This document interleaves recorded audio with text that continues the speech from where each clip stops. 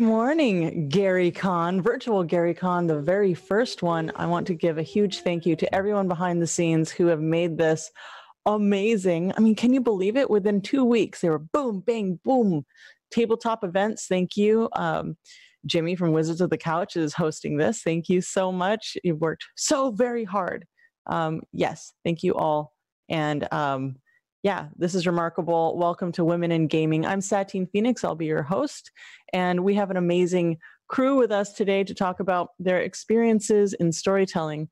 Megan, why don't you start and introduce yourself first? Hi, I'm Dr. Megan Connell. I'm a board-certified psychologist out of Charlotte, North Carolina. I am also a dungeon master for a live stream show called Clinical Role, where all of my players are other therapeutic dungeon masters and psychologists.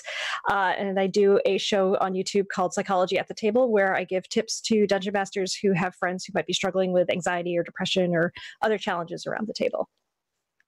Thank you. Kailey? Hi, I'm Kailey Bray. I am the game master for Damsels, Dice, and Everything Nice, the Princess RPG. And I float around the internet doing other gaming You're things. Writing? Yes. You're writing a blog? Yes, I'm also the RPG contributor for Girls Game Shelf. That's super important. Thank you so much. Elisa. Hi there, I'm Elisa Teague. I am primarily a board and card game designer, but I am also an RPG author. I do a lot of work for Dungeons & Dragons and other RPGs. I have a brand new 5e compatible campaign setting coming out hopefully next month. Things are a little in flux because of the world situation right now, but it's called Wordlings, and it's based on the WizKids miniature line of Wordlings, and that's coming out soon.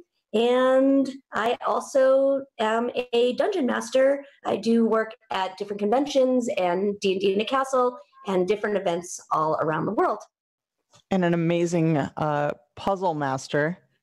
Yes, I'm also a puzzle designer. I have a long list of stuff that I do, so I try to condense it when I'm introducing myself. But yes, I am also a puzzle designer for escape rooms. I've done some printed work, and I do puzzles for RPGs like Dungeons & Dragons. Yay! Kelly. Hey, I am day job and life job, I guess, in some ways. I am a television and film and comedy writer. I write musical theater. You'll see some of my stuff, mostly stuff on TBS and Adult Swim right now, but more to come. But I also play a lot of D&D. I'm the dungeon master for Girls Guts Glory, which you can check us out. We'll actually be doing Lost Odyssey next week as well, so it's exciting to have the team back together. And I also, of course, am on Sirens, Satine Sirens. We played yesterday, which was super fun. And that's kind of my bread and butter in terms of the art world. Thank you. Alice. Hi, I'm Alice Cleaver. I'm also White Rabbit Pick on Twitter and all forms of social media. I am the other half of the Scraticus Academy, where we like to introduce people to TTRPGs and get people playing and learning how to do it. I'm a DM for other channels as well as a player, and I'm also a photographer. I often forget to say, but I am. An amazing photographer, absolutely. So the thing that we do best is tell stories, and it's all about communication. It sounds like everything that you guys, you ladies do, is about expressing your ideas through different types of storytelling, TV, games, even through therapy. So why don't we tell everyone a story? Well, this will be a story time with all of us. How did you get into the field that you're in as it relates to story and such? So let's pick, I've got dice. Okay. Yes, roll of the dice. All right, roll the dice. And this is going to be loud, sorry. 1, 2, 3, 4. Kelly. Oh, hey, so I can start? Yeah. So a story in terms of my journey, kind of bringing me to where I am. So like most people, I was a loser in high school. Hey, hi. I mean, maybe you weren't, but I like to consider most people that in that category. I really, it was hard for me growing up because I always felt like I was smart. I was straight A's, head of my class, was just really, I had a high computing processing system up here. So it was just information was really coming in. And that wasn't really something in terms of my environment that was celebrated. So instead of, you know, trying to fight against it, I just kind of internalized a lot of it and just sat around and would watch and observe. I was surprisingly quiet. Most of my high school experience, which it's funny when people know me nowadays, I'm probably the loudest person you'll meet. But that led to me really having this craving, this observational sort of need to process everything and then regurgitate it through my own personal lens. And story was something I latched onto, especially big worlds that were magical. That's why I love musical theater so much. But musical theater, surprisingly, one day after practice rehearsal with community theater, I had one of my friends who was gay at the time, and the culture and the environment I was in that wasn't really celebrated. But he kind of whispered to me, he goes, "Hey, you want to do something crazy?" And I'm like, I'm already friends with a bunch of gay people. This is already a problem for my mother, who at the time was very, very, very Catholic. And I said, what are we going to do? Like, let's be real edgy. What do you want to do? And he's like, I want to be your dungeon master and play D&D. And I was like, oh my gosh, let's do it. So my first table was 4 of my closest gay friends and me.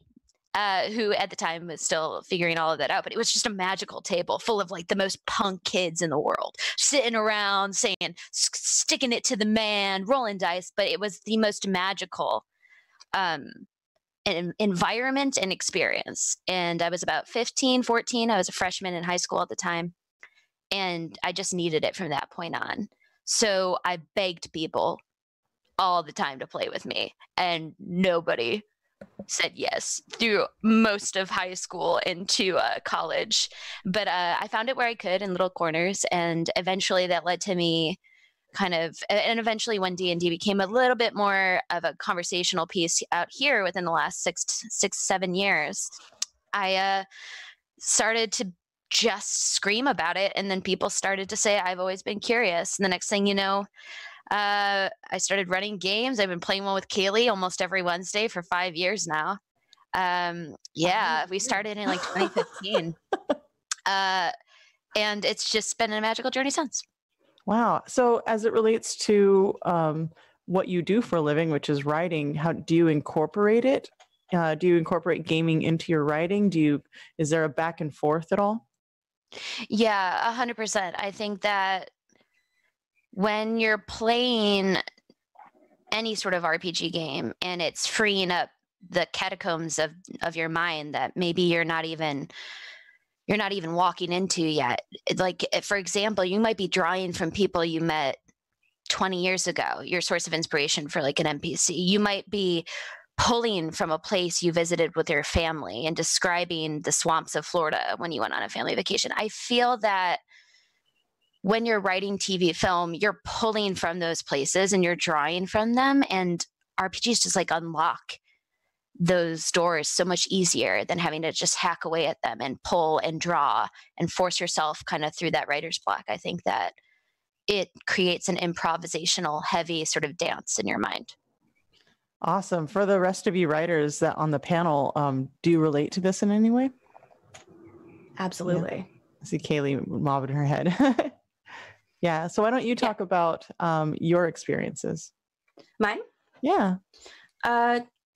Primarily as an actor and starting my creative journey, as it was always like performing was the thing, and I was really lucky to have that encouraged by my mother, and having a younger sibling to force to do whatever plays you made up or whatever as a kid is very helpful.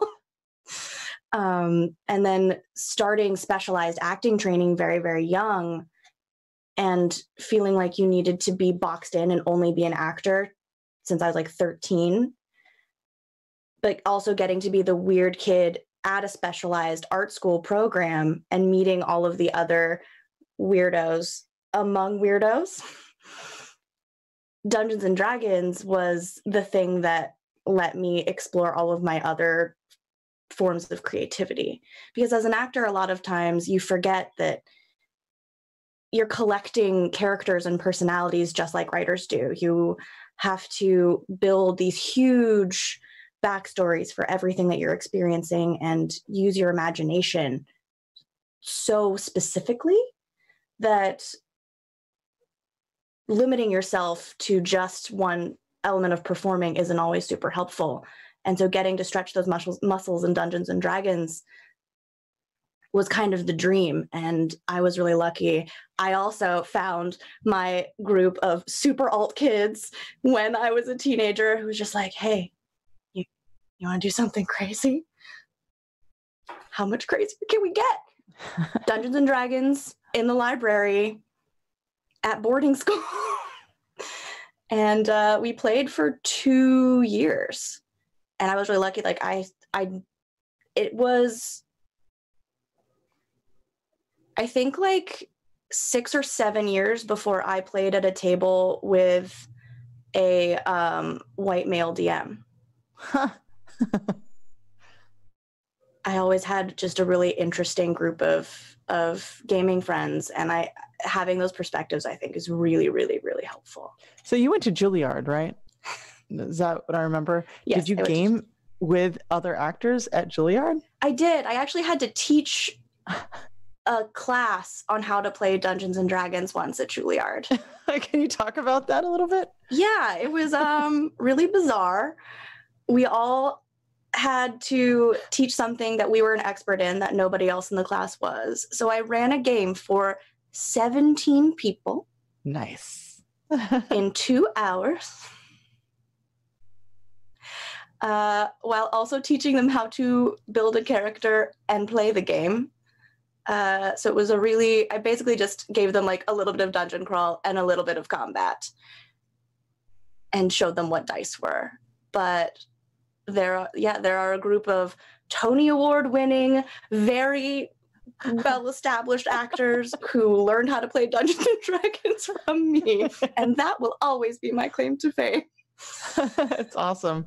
Teaching is such an interesting way to explore storytelling and even game design. Having to teach people makes you double back and realize, oh, this is how things function and this is a better way to do it, which is why we all play test.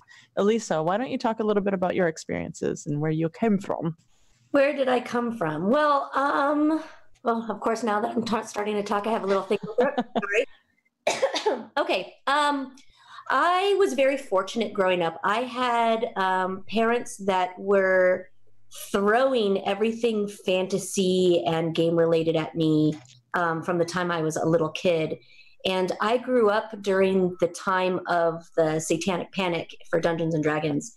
But I went to a Jewish private school, and I remember my parents talking about the fact that, and the school itself, talking about the fact that, you know, the Israeli army was using Dungeons and Dragons as a team building exercise and for good communication and everything. And so my school was like all for it. Like I got to avoid all of that stuff where my parents, you know, where I had for my parents, a lot of my friends, you know, outside of when I was growing up in junior high school and starting to play, everybody else had to like hide their books or hide the fact that they were playing from everybody. So for me, it wasn't that big of a deal. And I actually got my first books. My older brother had them. I don't remember him ever playing. I think he just had them and then he was getting rid of them. And I got them before he, you know, was able to throw them away. And I started reading them. I'm like, what is this? And, you know, I wanted to play when I was much younger, but, you know, when I was about 12 years old, 13 really is when I started learning how to play. But then that's when I started becoming like super goth kid, which I was telling these ladies before when we were setting up that in high school, I was like super gothy. And so I started playing a lot of like Cyberpunk 2020 because I wanted, like, I had the clothes and, you know, like I had made my own little like eye thing and you know, I totally looked so big at the time, you know, it was the thing to do. And so I played a lot of role-playing games just to like act out my like deepest fantasies. And I wanted to be a writer so badly during that time. Like my biggest dream, you know, based on how I was raised, was being a fantasy author. And that's what I thought I was going to do. And the only thing that my dad did to kind of crush that whole thing was tell me that I had to be a writer on the side because I'd never make any money being a writer. I had to be a doctor. Yeah. But he still encouraged the creative aspects of my personality and what I wanted to do. And I found myself after high school, I went to fashion design school and I learned all about manufacturing. And I found myself after being in the fashion world for a few years in the tabletop game industry, doing production and manufacturing, and then slowly moving into the design and development phase of that. And it's only been a few years now that I've been on the RPG side of things as well, because I do both now. And I am now writing so much fantasy that I ended up being a fantasy author after all. But Yay! yeah, I got to live the dream and do all the things that I love to do, actually. I'm very, very fortunate. And I'm also fortunate that I've had like a core group of friends and D&D players that I've been playing with for basically ever. My group that I'm playing both D&D and a Savage World Deadlands game right now, I've been playing with them for well over 20 years.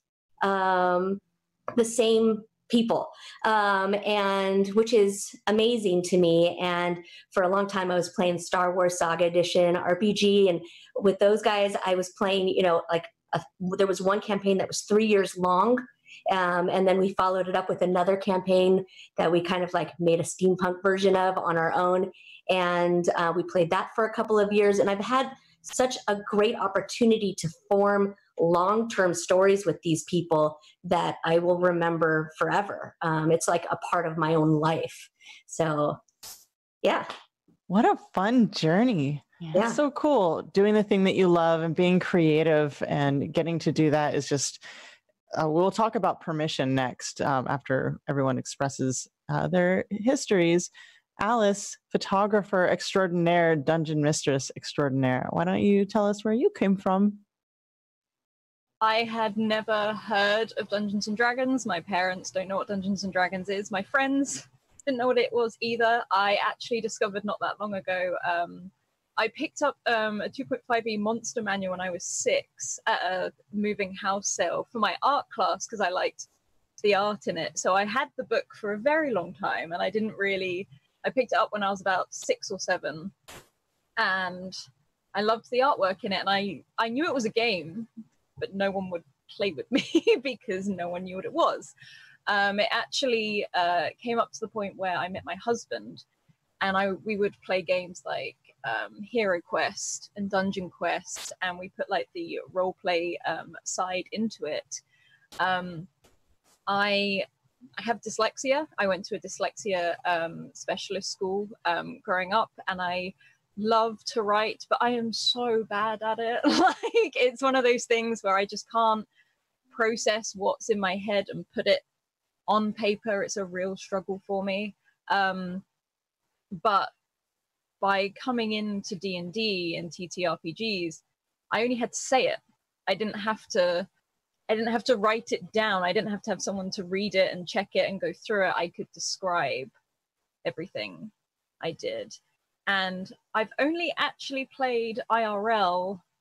I think I have 1 game, 2 or 3 games. Otherwise, everything else has been online. I had I guess probably not the best experience IRL, which was one of my first ones. And we also, at the time, lived in the middle of nowhere. Oh yeah, where are you, by the way? Because this is the most phenomenal thing about what we're doing virtually. Where are you located? At the moment, we're in the UK. We're up north in the middle of a teeny tiny little village. I do work on American time. So I woke up not too long ago after a very late night session last night. But yeah, there was no one around who would play D&D apart from, at the time, my husband worked as an engineer, literally put a sign up at work and said, come play D&D, Alice will feed you. And that was how we managed to play the first proper game. And as people moved away, we were like, well, there's loads of people online. We've got friends in Sweden. We've got friends in America. Let's just gather together and do that, and we were all learning at the time, and we just sort of built the academy because so many people were like, well, I want to learn. How do you play that? I can't find a group because I live in the middle of nowhere and stuff like that. So in a way, I think I was thrown into the deep end, especially with DMing very early on. I'm actually more confident as a DM than I am a player, which I know is probably a bit of a mix around. But yeah, all of our stuff was online because we couldn't find anyone in our area that played. So instead we just sort of reached out to everyone overseas because we couldn't find anyone. So. Yeah, it's pretty remarkable. You guys have been at this for over 2 years now, right? Yeah, it's just past 2 years, I believe. So congratulations. Yeah, and it's really beautiful because you've gone virtual for over 2 years. And so being able to communicate with people overseas and through different time zones is natural for you. Megan, it wasn't at first. yeah. Well, you were a leader in getting the world used to it. People got to see from all over the world. You reach out to people and they're like, oh, if they can do it, we can do it too. And that's the whole thing is visibility. You guys made yourselves visible, and now other people are very comfortable with gaming globally. This is Nika. I would like to introduce my cat, Nika, who's just going to meow next to me. But it's really important. Community is important. Communication's important. People are in different places, some metropolitan and some very secluded. Megan, what you do for a living, let's talk a little bit about that and gaming and communication. Yeah, I came into being a therapeutic dungeon master through my own playing of D&D. So we played a home game. We played through the Lost Mines of Phandelver, and I had a druid character. And then we found, because I'm a parent, and having a face-to-face group when you had, at the time, a 1-year-old and a 8-month or 2 or 3 month old, it just was not possible. So we found a group on Roll20, and we've actually been playing weekly since January of 2017, I think. Same campaign. We're getting ready to wrap it up here in the next couple of months, which is really exciting. But I was thinking one day about what my characters had in common, because I made a very different character for that campaign from the home campaign. And when I thought about it, I was thinking through that with that psychological lens. I realized something about myself, and realizing that both of these characters, even though they're very different, were people who didn't fit in, and their main thing was they were trying to find where they fit in. And I realized that was me. That was what I was trying to do in my own life. And I also realized that probably would have taken years and years of therapy to finally unveil, because I was so well hidden within myself. And so I knew I wanted to use it as a therapy tool. And so I learned kind of serendipitously that week on Dragon Talk, Dr. Boca Mazzaro from Take This was on, talking about how in Seattle they were using D&D therapeutically. And so he and I connected, and have since become very good friends. We do trainings now on training other psychologists and therapists on how to use tabletop role-playing games therapeutically. Dr. B. Yeah. And so I get to run now. I'm running 3 groups right now. Because of everything that's going on in the world, we have actually switched to online. So sort of full circle, I guess I'm now running games, half through Roll20, half through Zoom, to, my clients who are playing these, heroes going out and trying to save the world in a world that feels kind of out of control right now, which I think is helpful for all of them. How hard is it to make that transition from, doing everything with your clients in person and then virtually? It's surprisingly not as hard as you would think, which is a really good news. So I guess a quick PSA to anybody who's been doing therapy and now feels like they can't because they can't go into the office and their therapist is doing it through teletherapy. It's amazing the genuine connection that you can have still through video conferencing and through just talking, and having that connection and having that time is still really sacred. And so even though it's different, it's not less valuable. And I think for the groups, in many ways, it's been just as valuable to be like, I've been isolated, I can't see anybody, and here's my group. here's my campaigning party, and we're finally back together, and this feels so awesome, and we can still go out and save the world, even though we're all stuck at home, trying to figure out what to do next. And it's really interesting because storytelling is a very solitude. What's the word I'm looking for? Very lonely life, right? Because you spend a lot of time by yourself, and yet it's not lonely because you got all this stuff happening in your head. But gaming allows you to do both of those things, get your healthy social interactions and tell the stories that are deep inside you that you have to tell. Let's talk a little bit about permission. So in my experience, and this is not just for women, this is for everybody. We're all very creative people. A lot of us are creative people, but not a lot of us give ourselves permission to make that leap. What was it in your lives that gave you that, this is what I'm supposed to do? I'm not going to be a doctor. I'm not going to go and work in an office.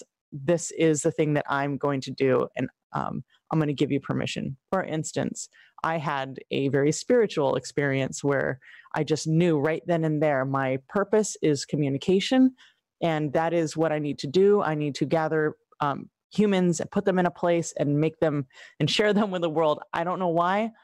It just happened. I didn't expect it, but there was a very specific moment for me. So was there something like that for all of you? And this is a free-for-all, so you guys can jump in as you like, respond to one another if you'd like.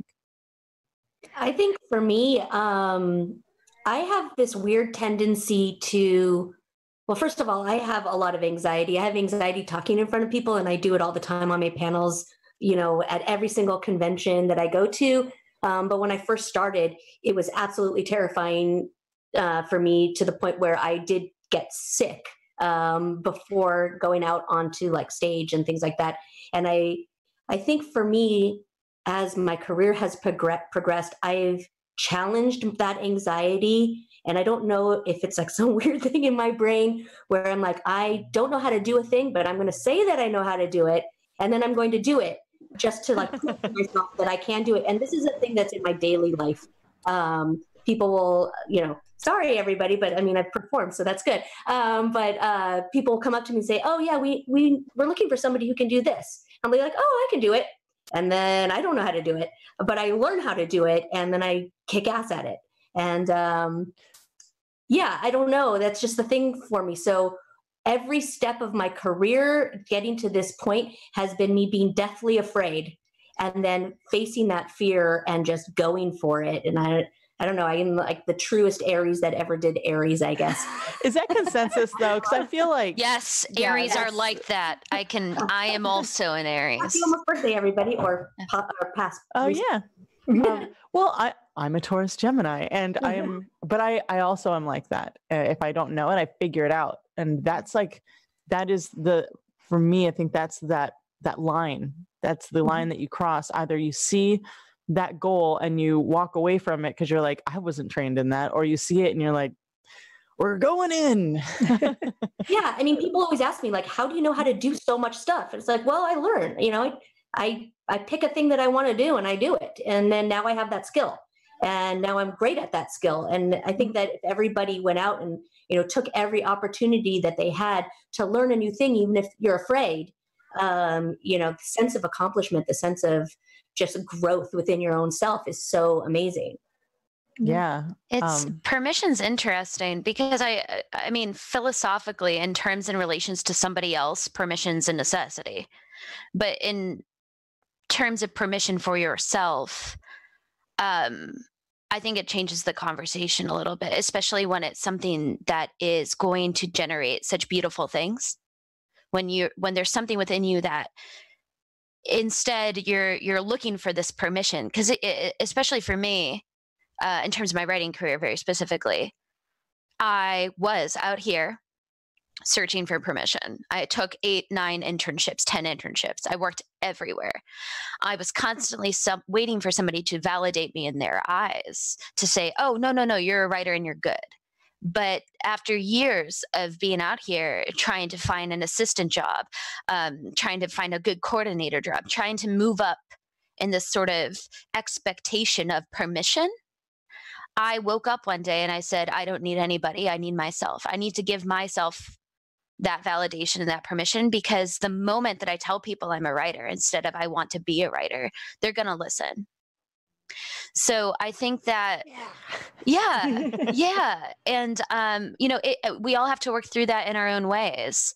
And especially when you are on the other side of the conversation for so long and you don't know what it feels like to grant yourself permission. It's a very weird space to be in. And I think that thankfully, storytelling has given me that ability as well. I didn't wait for somebody to tell me to be a DM. A bunch of people needed a DM, and I said, I'm the DM. That's right. That's how you do it. Yeah. That makes me think of the acting process too, because as an actor, especially, you are literally always asking permission to work. You can't, like, you're always given this expectation that you can't do your job until someone says, here's something I have written and a director and equipment and all of this stuff for you to do your job. And it's so competitive and everybody thinks that they can do it. So suddenly having to be, and being in that part of the world for so long of being like, well, I can't, this is my life and my passion and it's who I am. And my job is to ask permission to do my job and be rejected constantly. It is so hard to live that way, but I'm also really competitive. So when I suddenly have an idea and I'm like, oh, that's a really good idea. And then you start to no one else has done it. And you're like, okay, well, but I'm not a writer. I'm not a producer. I have to find somebody to do this for me so that then I can be part of it so that nobody else gets to this idea first. And then that moment of, oh no, there's nobody else. There's just me. So that's it. That's all I have. So I have to give myself permission to do that if I want to be the first person to do it. We are all one-man bands. We are all one-woman bands. We all do a million things. Yeah. And you almost have to. Yeah. Yeah. And I'll say for me, like one of the things in my journey that's a little different is with running this group for actual clients. Like I have to take in the code of ethics that I have to follow as a psychologist and looking through it and going like, by this code, do I have permission to do this thing? And like one of the challenges we've had with using tabletop role-playing games as therapy is there's like basically no research done. And the research that has been done poorly. Like I read a study and I'm reading through it. I'm like, okay, this seems good. This seems promising. And then they said like, okay, so we can basically assume that all people who play tabletop role-playing games also play World of Warcraft and so are exactly the same as World of Warcraft players. Yeah. It's like, okay, let's scrap this one. But like trying to do due diligence and figure out like, how can I sit down and if like I ever ended up like having to defend myself for using this as therapy, how, like, what are the best practices and what does this look like? And doing research and consulting and talking and bringing case studies in. And so it's been a lot of groundwork, but like I have this weird personality of like, once I know something, I can't unknow it. And like, it's just like, if I know better with this thing, I don't have an excuse. And I know that playing these games makes people happy and it helps us learn about ourselves and to grow in ways that we just can't grow elsewhere and most effectively and in a fun, connective way. And so like, I can't not use them therapeutically.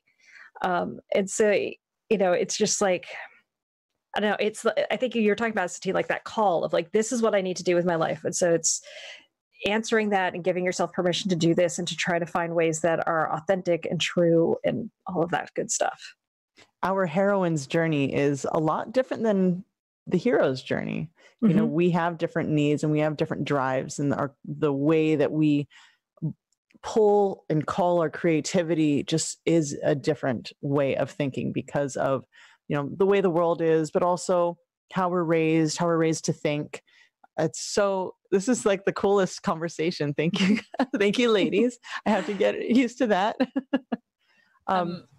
For me, it was more giving, as we said earlier, permission to yourself. And for me, it was giving permission to myself to do something creative. Because, I mean, particularly where I grew up, and the people are surrounded by all wonderful people, but it was, you have to do something academic. If you don't achieve as an academic, you don't achieve. Almost all of my friends I grew up with, God bless them, they're doctors, they're nurses, they're scientists, so they're doing amazing stuff right now. But I felt so out of place because even my brother is like straight A student, that sort of individual, and I was just barely passing. I could work all night on maths homework or English homework, and I would scrape past. But when it came to something creative, I could do it, and it felt good. It was like a confidence thing that I could do it. And I still went to university and did a history degree because I was told I needed to do something academic. So I have, and the first time I've used that history degree is in TTRPG. So I was self-taught photography. I never did a course. I was like, I love this so much, so I'm going to learn it. I can't afford to go on a course. I can't afford the gear. I can't, or whatever. Giving myself permission because I know I'm good at this, so I'll do it. And it's the same reason that my husband and I are now doing the academy. I sit there and I think I can tell stories, and it took ages for me to accept that this is what I'm good at, so it's okay to have this as the thing you do. Don't get me wrong, loads of my friends and my family still don't get it. They still don't understand why it's a, when I first did photography, it was like, oh, do you want to do that? And then I was like, oh, and now I'm doing Dungeons and Dragons, and they're like, oh, maybe go back to the photography. Like it was a weird mix, but I was like, no, I can actually do this, so I'm going to give myself permission to be creative, because I'm not academic. But it took me ages to understand that that was all right. It was okay to do the creative side and pursue it. And I'm so much happier now because of it. But it took ages for me to actually jump in and make it more of a thing than anything else, rather than going down the history teacher route, which is what I think a lot of them thought I was going to do. So, yeah, giving yourself permission doesn't mean that the thing that you're doing is easy. It might actually be far more difficult than doing it what other people want you to do. But that struggle and that hard, it just is so much more satisfying on a deeper level, in my opinion. Okay, we are actually, wow, we only have 10-ish minutes left, 10, 15 minutes left. I know, this has been so rich. I love it. Let's talk about your favorite games and why. Whoever wants to go first. I mean, D&D. Dungeons and Dragons. Is that the answer? Yeah, D&D. Yeah, can we just answer that? Yeah. Elisa might have a different opinion. And this means like role-playing games or board games. I have a very hard time picking. I hate the word favorite because I love all games. I'm sitting in my game room right now, and I have over, I have no less than 1,800-ish games, and probably hitting around 2,000 games. I haven't counted recently. Aspirations. Games that, it's hard to pick a game to play on a normal game night. I usually leave it up to whoever's coming to game night to pick one. For role-playing games, my heart is in Dungeons and Dragons. And I had been so focused. I mean, again, since my teenage years, I explored a bunch of different ones, but for the last, 20 years or so of my whole 30 years of playing role-playing games, I've been so focused on Dungeons and Dragons that it's really hard to get me out of Dungeons and Dragons. And now that I've been writing for some other systems, I've seen how amazing they are as well. I'm in a really cool game right now, which is Savage Worlds. It's a Deadlands Noir themed game that's amazing, and I play it. I don't DM it, and it's amazing to be a player in a new system and learn it. And I love that, but my heart is with Dungeons and Dragons for role playing. Excuse me. Okay, well, let's actually dive into that, since we all are in consensus. Role playing games are the thing. Let's talk about mechanics, because you're all dungeon masters. You understand game design. What is it very specifically that you're attracted to in the mechanics world of these games? For me, with D&D at least, it's I see my role as a dungeon master, especially with my therapeutic games, is there's a few different things that I'm trying to do. And one of them is to get more women out there playing who understand D&D. And because D&D is the most played tabletop role-playing game, it's, not the best. There is no best. It's whatever system you like. But but it's the most played. It's the most accepted. And so if I want them to be able to go into any game store and find a game and find a group to play with, if they can walk in and know how to play D&D, understand advantage, disadvantage, ranged attacks versus melee attack, and understand all of that stuff, they're going to be more confident and able to sit down and play and make more players, and hopefully also make more DMs, which most of them have DM'd at this point too. So that's really nice. But I think the bones of D&D are it's the skeleton essentially that has inspired almost all the other role-playing games out there.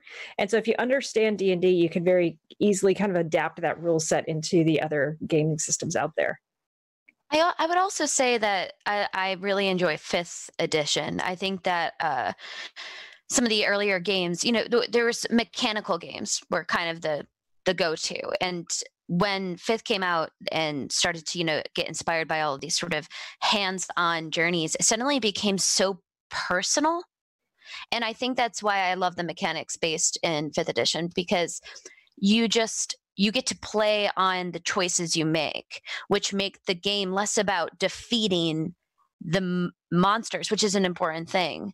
But the monsters then had this ability to kind of transcend just the physical monster. And I think that that's what's been so enticing about it.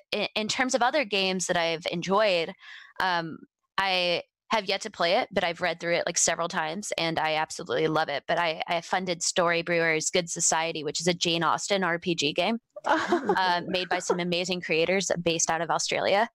And the reason I'm intrigued by it is because a lot of the dice mechanics are just removed, and it's so built around how other people choose to complicate your story. And I think that collaborative story building, that collaborative world building, and that ownership of the game, that's what makes D&D so special, is because it's kind of become the gate, the entrance point for all of these other sort of explorative RPGs. Yeah, I agree. I feel like Dungeons and Dragons 5th edition, and I learned on 3.5, and I still kind of feel this way about that one. It's a really good balance of structure, and I'm the most creative when I have a little bit of structure to hang on to, and I feel brave enough to then jump off and start doing my own thing. And I think that it gives you those little training wheels to start, and then you can start really building something, and it gives the group something to hang on to together and then make it their own. And it's a really forgiving system, in my opinion, to customize it to your group so that everybody's playing the kind of game that fits them the best. Yeah. Cool. I'm just going to jump in. Yeah. I really love, having played all the editions, I love the dungeon dive and just exploring the dungeon, but I also love strategy, which is something I don't play a lot, but I have incorporated. I try to incorporate it in my encounters. It depends on the game, the group that I'm playing with, because some groups we want to role play, and some groups we just really want to fight things, and now, send us waves of things to battle and different terrain and all that. And I just love the variety in this. I've been playing, Jennifer Kretschmer ran me through 10 Candles. I don't know if you guys have played that. I love it because it gives you, the game master, the storyteller, permission to have your players add in. And it's so cooperative that way. And everyone knows they're going to die. It's so strange. You're going to die, but you still fight till the very end to try to live. There's that. I really like the different kinds of mechanics. And I'm finding now, I hung out with James D'Amato on the cruise, on Joko Cruise. Oh my goodness. He ran me through so many games, and now I have this hunger to play more games, more card games. He wrote one called Noisy, I don't know if you guys have seen that, but it's like a voice actor card game where you put down a card and it's like a druid, urban druid, but then you have attribute cards and you also have phrases. So whatever's played, you have to say it in that accent, and then people can play more attributes on it, like a Scottish romantic urban druid, and then you have to do it. And then it's kind of like in that Cards Against Humanity way where you like the one person's the judge. And now I see that it's so fun, it's so playful, and I take from there and I incorporate it into my games. And yeah, I do recommend playing other games. I never thought I would say that, but it's real. Yeah. So yeah. Oh yeah, you should do that virtually. I'm working on a plan to do a bunch of different games virtually, especially right now. So I'm working on that plan right now, actually. Awesome. So to wrap up, I believe we have about 5-ish minutes left. Why don't we say our GM tips, right? We will start with Alice. GM tips and your Twitter name and Twitter at the end. My GM tips, one of them is, which has actually been stressed a lot throughout this anyway, is communication. I cannot stress how important communication is in a game, between both, I say both players and DM. A DM is a player, in my opinion. You're all there to have fun. So it's always talk to your players, whether it's a scene that's going to come up or what kind of game you want to play.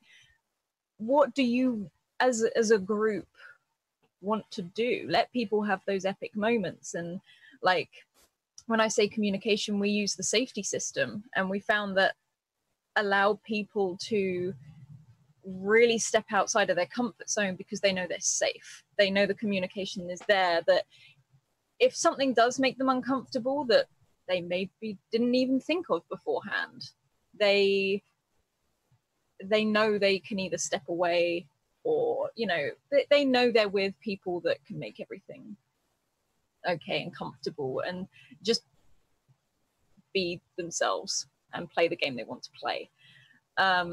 The other thing is, I don't like punishing or for nat ones. I think nat ones on failures and dice rolls are one of the best things in the world. I Roll love for failing. story. Exactly. Yeah. It's like, it's a story moment, it's a character development moment, and it can lead to some of the most epic moments I find in games. So, and that one is not a bad thing, so you don't have to make it a bad thing. And one of the other things is, let players have their moments. Let the DM have their moments as well, as a whole. There's nothing better for me as a DM is handing over the description to a player and me going, what does this look like? And letting them lose. You can see when they lose themselves in that moment, and everyone has so much fun just playing, is basically what I love. But anyway, I'm White Rabbit Pick on Twitter. I'm the other half of the Scraticus Academy. And as I said, photographer and DM and player. So thank you for having me today. Thank you so much. All right, I'm just going to go around my screen. Kelly. Oh, okay. It's funny. I love natural ones. I'm just like going off that. I milk them. I make them the most catastrophic as a natural 20, because that's life in my humblest perspective. And if you can't have the highs and learn from your failures, then for me personally, that's what I love so much about it. I love the struggle, and I love people trying to overcome really tragic and beautiful things, because that's life. Like if you lose a leg with a natural 1, you lose the leg. What are you going to do about it? Kailey is face planting because that recently happened with somebody in my game. Like if for me as a DM, it's about listening. And I think that's what makes it so engaging, because I play to, and this is maybe just, I think that a lot of people play this way, but I play to make other people happy oftentimes. It's not a self-satisfying thing here. It's not me trying to feed something. It's me trying to say, how can I make the world and people work together to build something so beautiful with one another, something so singular, things that feel like we're going on adventures outside in our heads together, conquering these great, beautiful unknowns. So I personally think that the more you can listen and the more you can, as a dungeon master, work through any sort of projections that you might be doing at the table, the stronger your game will become in the end, because you're all going to become better people. After every game, after every session, you should always walk away saying, gosh, that was cathartic, or that was beautiful, or that was fun, or that was silly, or that was epic, whatever it might be. So those are my GM tips. My handle is at You're a Wizard Kelly, spelled phonetically correct in the style of Hagrid.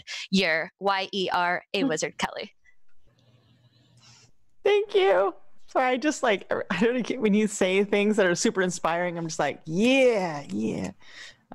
Next, Megan, sorry. All right. So my tips come from the things that have helped me grow the most as a game master. So the first is like, don't be afraid to make mistakes. Mistakes are how we learn. We screw things up, make mistakes, own it, grow, and move on. Like, I think that's one of the best things. I think to the point of like what Elisa was talking about, with like leaning into what you're afraid of and doing things that you don't know, bring random stuff into your games. I struggle with anxiety. I've been very open about that. And so like, as anxiety is that desire to control the uncontrollable. And so as a game master, that could look like I'm going to control everything in the game. And so if I can force myself to let go of control by bringing random elements into the game, I think that's wonderful. I use I'm friends now with the company Gem Hammer and Sons. They make this thing. It's the Deck of Wonder. It's 100 random things that can happen. It's wonderful stuff like it rains candy for 5 minutes, or everybody's shoes filled with custard. It's weird stuff that just kind of pushes you narratively. And I really love that. Bringing those elements into the game, and it helps you kind of flex those improv muscles and learn how to roll with things a little bit more. And I think it makes you a more enjoyable game master as well. And then there's the final tip is focus on character growth. When in your story, look at like the character and where do they need to grow? What's going to happen there? And that's going to create, I think, a much more dynamic story that the players are more bought into and is going to be a lot of fun. Anyway, you can find me talking about all that stuff on Twitter. I'm at Megan Sidey on Twitter. Thank you. All right, we've got 3 minutes left. Kailey. So my GM tip, it's very similar to everybody else's, but it's steal from your players. So listen to them, find out what they're latching onto. My favorite thing is not being afraid to transform a session or a campaign when a player says something where like, oh, is this what's going to happen? And I'm like, well, it wasn't, but it is now. That's awesome. And you can find me at Hoppa Barbarian on Twitter. Just released a new parody video. Go take a look. And you can find the Princess Show at Dice and Nice everywhere. Dice and Nice. Thank you. Elisa. Well, I want to build on what Kailey just said. If you have the opportunity, if you're writing your own campaign or your own adventure and not just using a module, that if you can get your players to, I don't know what's going on with my voice today, sorry. If you can get your players to give some brief backstories, building those backstories into something that's going to happen way in the future in your campaign is always a really nice surprise that makes a connection with your players. And I always try to do that. I also think that it's really important to not let rules, arguments, or anything else really hang up the flow of your game. So kind of like what Megan was saying, where it's like, oh, it's, you know, you might make a mistake or whatever. In my opinion, DMs don't make mistakes. Whatever the DM says should go. And unless it's like a really huge thing where I would say, you know what, when on our next bio break or, you know, between games, we can discuss this further. But for right now, this is what happens, and just keep going with it. Because whenever there's a lull, whenever there's a stall, when people have to like sit and look things up, it really breaks the flow of the game. And I think that's really important, that you don't want people to like lose their immersion in the story itself. I'm trying to go fast because I know we're running out of time. And that's the same how I feel about like railroading players. I know if you're running modules at a convention, you have a short amount of time, like we do with this panel.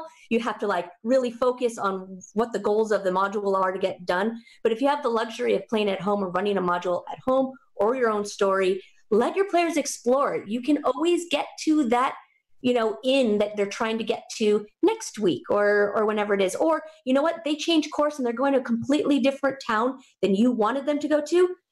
Pick up all of those NPCs and those characters and the inn itself. And guess what? They just found this inn over here. There's nothing wrong with that. They can still get all the clues, all the little things that are going to advance the story that way. But they made that decision to go there. And it's not still railroading them. They may find some new information there too. But be flexible in your game mastering. And then my last really important thing is to, especially when you're playing with new players or a new group, is to target those who aren't getting a chance to participate. Sometimes you have shyer players at the table and you have like an alpha that wants to do everything and like make the decision, talk over everybody. To say, oh yes, the wizard emerges from the cave and he points at the insert person who hasn't been able to participate more and says, you there, and then have them be the one that has to. It will bring them out and into the story. It will give them a chance to speak up when they've been afraid to interject. Anyway, I'm Elisa Teague. My website is elisateague.com, and you can find me on Twitter and Instagram at Geeky Pinup. Yay, thank you all so much for being here. I look forward to seeing everything you all are doing on the internet. As always, I'm Satine Phoenix at Satine Phoenix on pretty much everything.